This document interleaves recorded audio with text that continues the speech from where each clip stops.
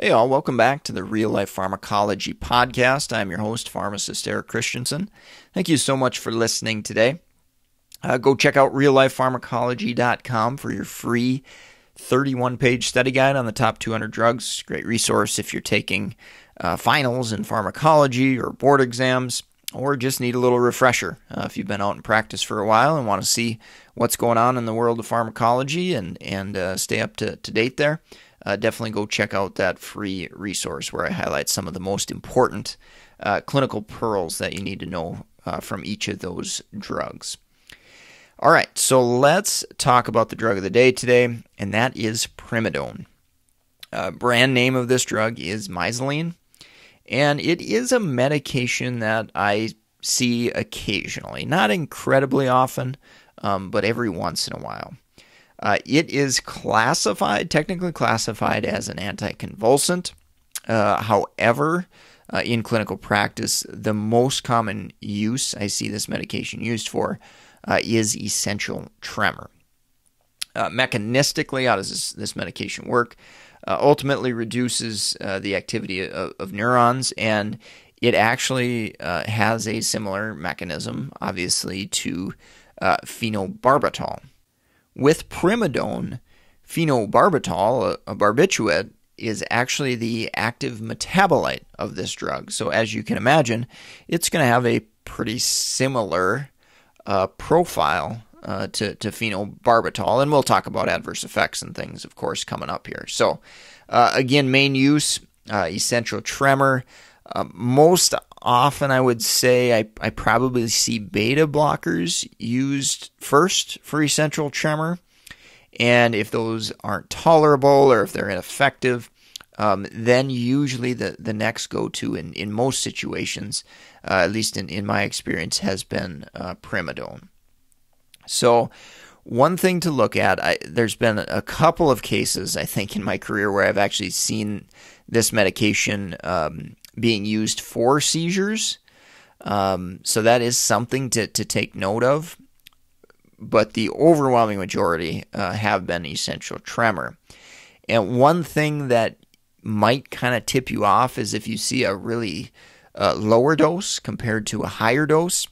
The lower dose is probably indicative of essential tremor compared to a patient taking a higher dose, which then it could be for seizures. Might still be for essential tremor, but if the higher and higher the dose goes, the more and more likely it's probably for seizures versus essential tremor. So just to give you a little example of that, the dosing range typically for seizures is 750 to 1,500 milligrams per day in divided doses versus essential tremor. The range listed in package inserts and things, 250 to 750 milligrams per day. And I can tell you, for essential tremor, I can't remember the last person I've seen up above probably like 300 or 400 milligrams per day. So again, and my patient is a little bit more elderly and things, so younger patients you might see a little bit higher dosages there for essential tremor, but by and large, if you see a lower dose Primidone, it's probably going to be used for essential tremor. But obviously, you want to take a look at that patient history and make sure you've got that correctly. The biggest reason that we need to be concerned about is my goal is obviously to minimize polypharmacy. And if, I know that this patient's got an essential tremor and, we want to try to taper down on Primidone, or we want to make sure they're at the minimum effective dose because we don't want side effects, of course. We really, really got to be super, super careful if the patient does have an underlying seizure disorder, obviously.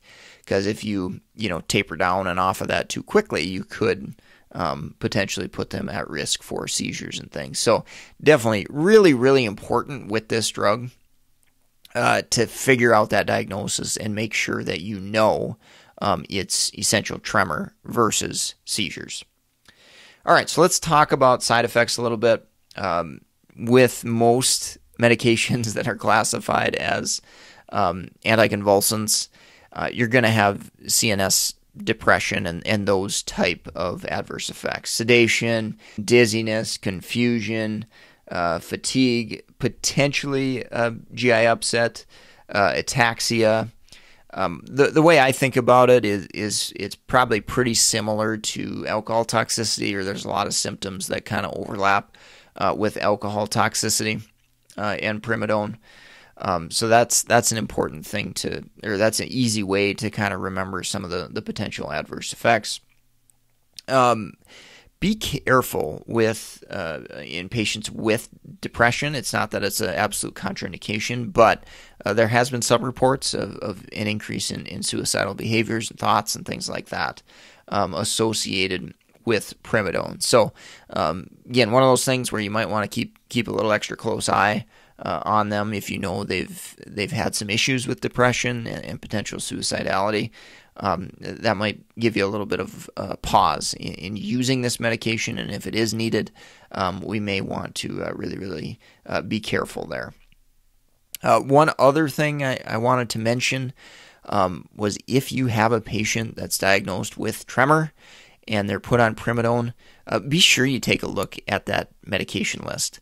Sometimes excessive stimulants can cause some tremor and shakiness.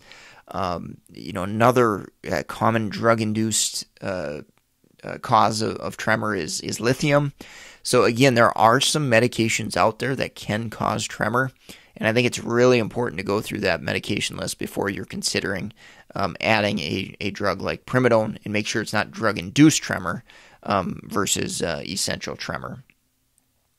Monitoring parameters, we can check levels, Primidone levels, as well as, remember I mentioned, one of the active metabolites is phenobarbital, so we can monitor those concentrations. When we're using lower doses for essential tremor, we're probably not going to do that. The one exception might be is if they are showing signs of toxicity, you may check a level.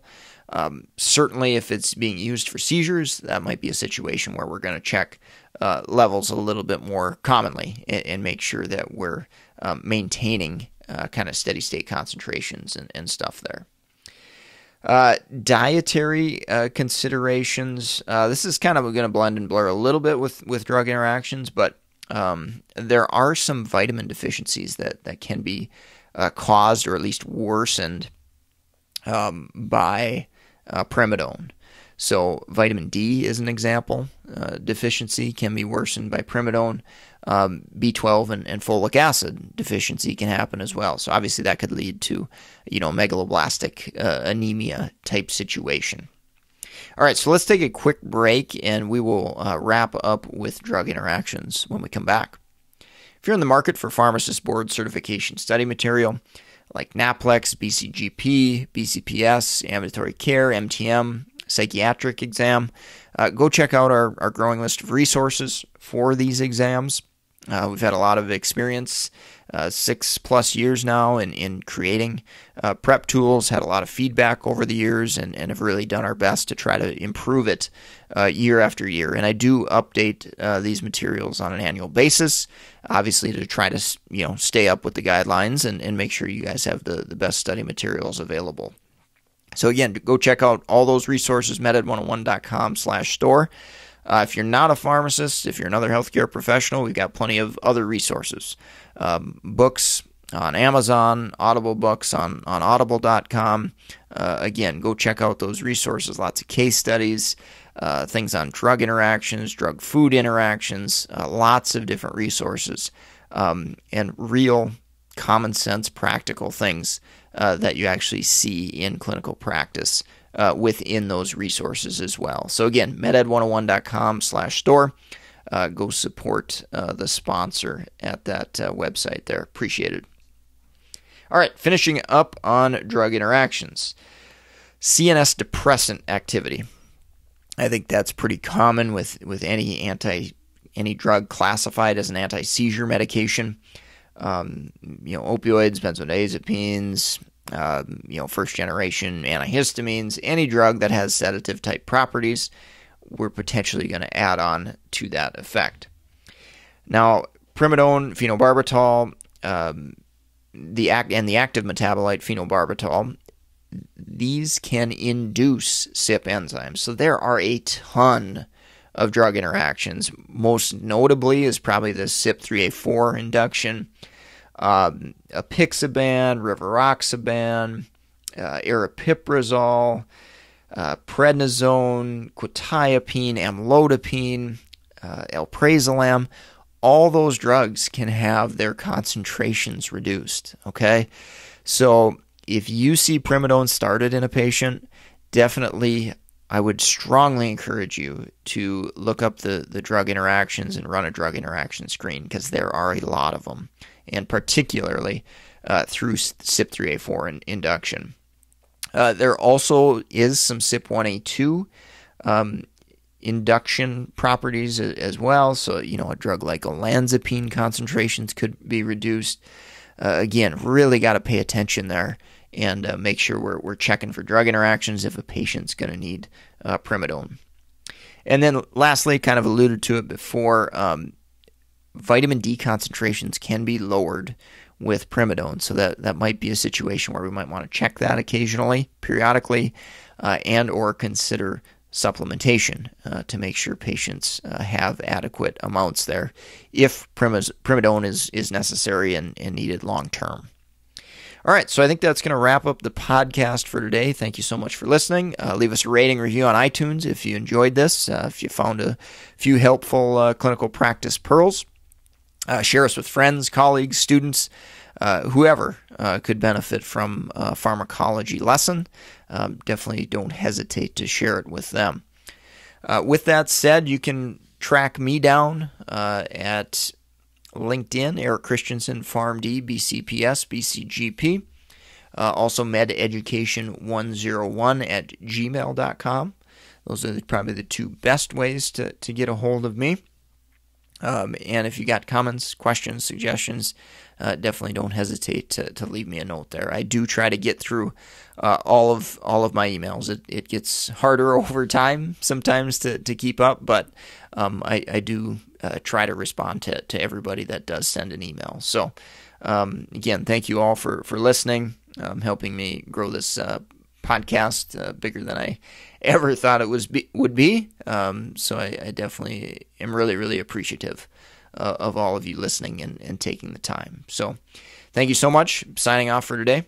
Have a great rest of your day.